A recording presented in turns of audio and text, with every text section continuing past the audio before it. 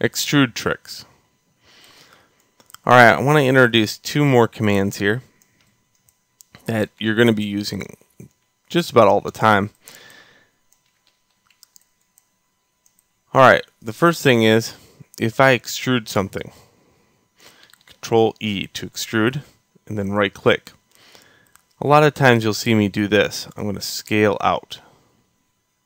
Okay. And you can see this thickness that occurs to the mesh. And it turned out okay. It turned out okay because this was a ball. So let me undo this. Let me add some change to the mesh.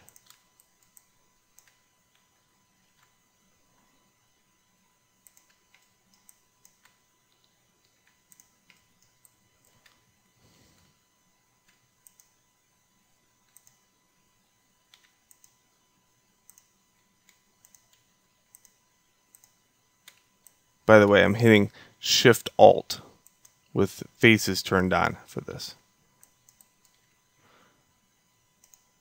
And if I turn this feature off, I have a much better chance of success. Okay, well, here we go. Let's try that again. Let's hit Control E and scale out. Not too bad, but if you look up here, the space between polygons here compared to here is a lot greater. Why? And you can see also down here. So this thickness right here is starting to bloom out at the ends. Well, this is because you're scaling towards the center, from the center of the object, and not its normals. So in order to scale across the normals, have the scale tool on first, hit Control E to extrude, right click, and then you can say along normal.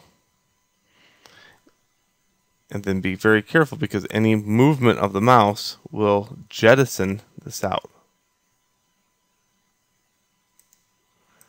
Now you can see it's got more of a unified look here all the way around, but then it kind of fails up here.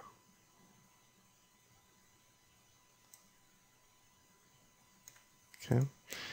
Again, you're looking for damage control, however, so these last two polygons you can kind of just stretch out and it works out really well.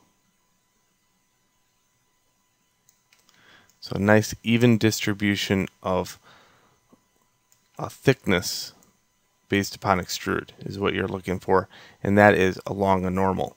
And a normal is just, it's a magical line that extends from the face. So any face like this one would have its normal pointing this way.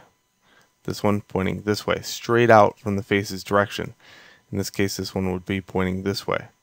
These are magical lines that don't show up right yet. Okay, so another thing that you're going to be using all the time is a new command. So let me go in here. I'm just going to select inverse. That's not the command. X faces. Okay, so now I have this wacky piece right here. This is a single walled mesh, and I want to turn it into a double walled mesh. Okay, I'm going to highlight all the faces. Hit the spacebar and type in solidify.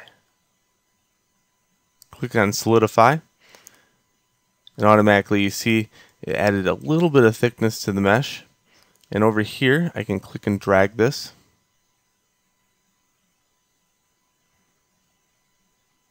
And you can see if I go this way with a negative, go this way with a positive.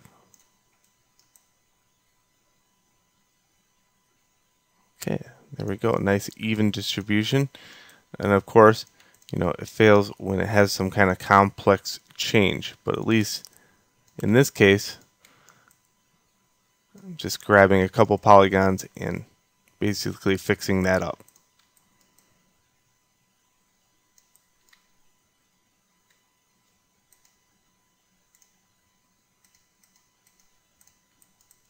Alright, so solidify and across normals.